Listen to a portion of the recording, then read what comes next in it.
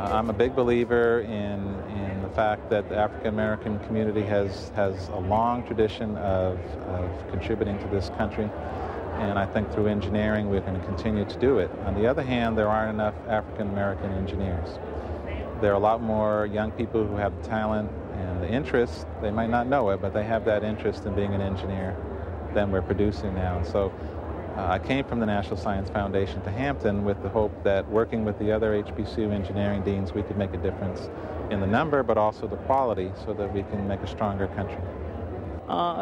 It's an opportunity for them to really get a hands-on experience and to see science at the real level, at its real level, and also to give youngsters the opportunity to work with scientific equipment that's not available in their high school.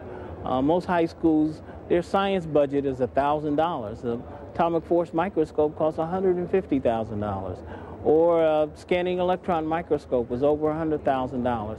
So clearly these individuals wouldn't have an opportunity to do these kinds of things in high school or elementary school.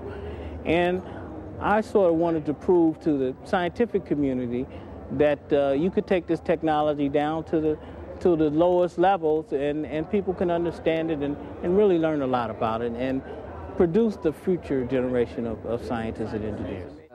The low numbers of engineers from the black community did not give young people an opportunity to even know about the field. And so for them to appreciate and understand why they needed to do the STEM disciplines, or why they needed to do science, mathematics, what was the end point to that, if they knew nothing of these application areas like engineering, physics, and so forth. And so what we had to do is make them more aware of what could be done with these kinds of foundation courses. And so the Urban Systemic Initiative, which brought to the urban environment exposure to young people who could not see those role models because the role models were not there, not because they couldn't have been, but because we had been excluded from these fields in previous generations. The education is so important because nobody can take that away from you, and it's power. When they say knowledge is power, it's absolutely true, because you stand on what you know. And once you know it, nobody can take that foundation away from you. And so many doors just open. You just be amazed at the doors that open because you know what you know. You get to travel. You can do anything that you want to do. You get to pursue advanced degrees. And it's been wonderful.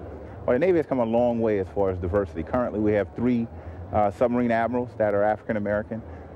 We currently have 3 submarine COs that are African American, and that's just in my community where we're seeing the diversity.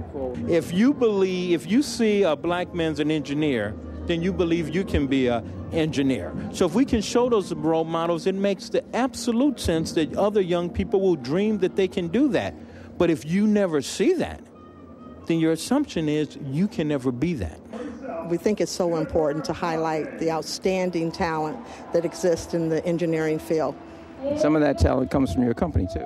Absolutely. We're really proud of the minority engineers that we have in our company and expect to continue to grow those numbers. And this is one of the events that helps us to attract and retain the best minority talent. I have a saying, you can't do technology in America without black folks. And that's because not only is the number of African American scientists and engineers larger than you might suppose, it's also because they're right in the center, dot center, in the talent pool, in the biggest corporations in the world, in Boeing, in IBM, in Lockheed Martin, in Xerox, in General Motors, in Ford, in Daimler Chrysler. And the products that they design and the products that they produce for you are shaking up the entire world.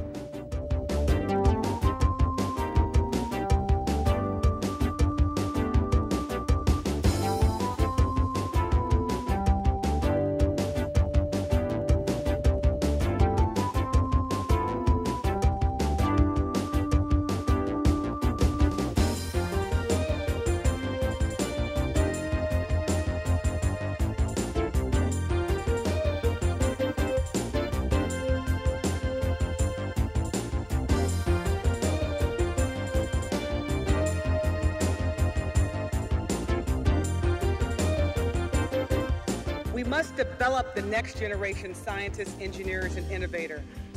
We must do what others have done for us.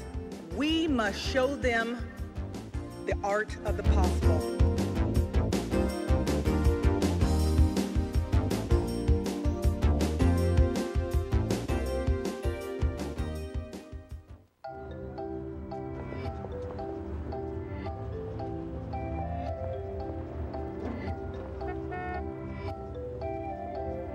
These things we count on every day started as ideas. Ideas from the minds of African Americans. Support minority education today so we don't miss out on the next big idea tomorrow. The United Negro College Fund. A mind is a terrible thing to waste.